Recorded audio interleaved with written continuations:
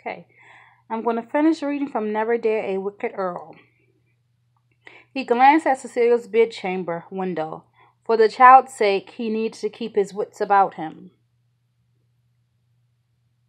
He stood over his wife's grave and promised to do his best for the child. He wouldn't fail Laura, not again. His gaze returned to the antiquated pistol. The ornate gun probably weighed close to 5 pounds. Adele's hand already trembled from the effort to hold it still. He'd a better chance of surviving if she kept the barrel pointed low, away from his chest and abdomen. Sweeting, why don't you give me the gun and accompany me inside? We'll sit and chat about what I've done that has you so distressed. He inched closer. She stepped back. Her wide-eyed expression looked deranged. She waved the gun. Stay back, Hayden. I swear I'll shoot. He raised his hands, palms out, as the movement beyond her shoulder caught his attention. A short figure walked toward them. The person appeared distorted, a body too narrow in comparison to its upper girth. The figure stepped under the illuminating light of a lamppost. Damnation. Young Jimmy McGivney. The newsboy carried a bundle of the morning paper hefted on his narrow shoulders. At any moment, Adele would hear Jimmy's footsteps scraping the pavement behind her. He couldn't risk the unstable woman turning on the lad and shooting. He leapt forward to grab the gun away from her.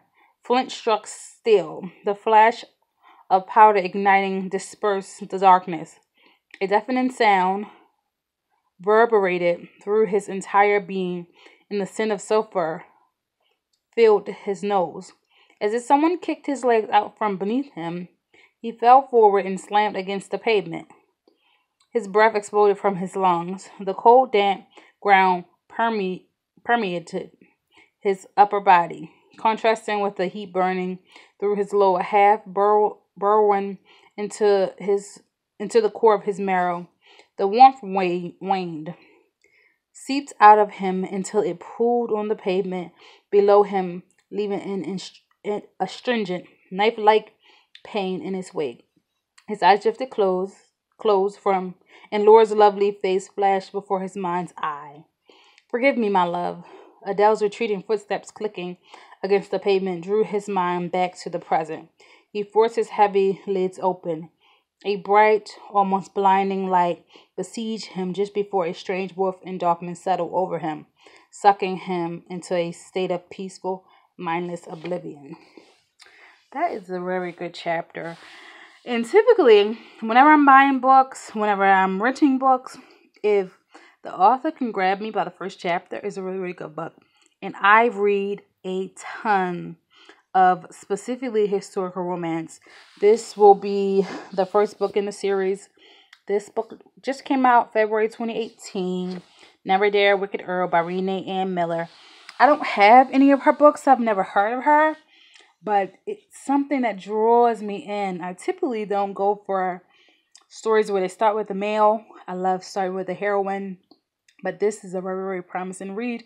And if I was judging this book by its first chapter, I would read the second chapter, definitely. Thank you for watching, YouTube. I'll be back.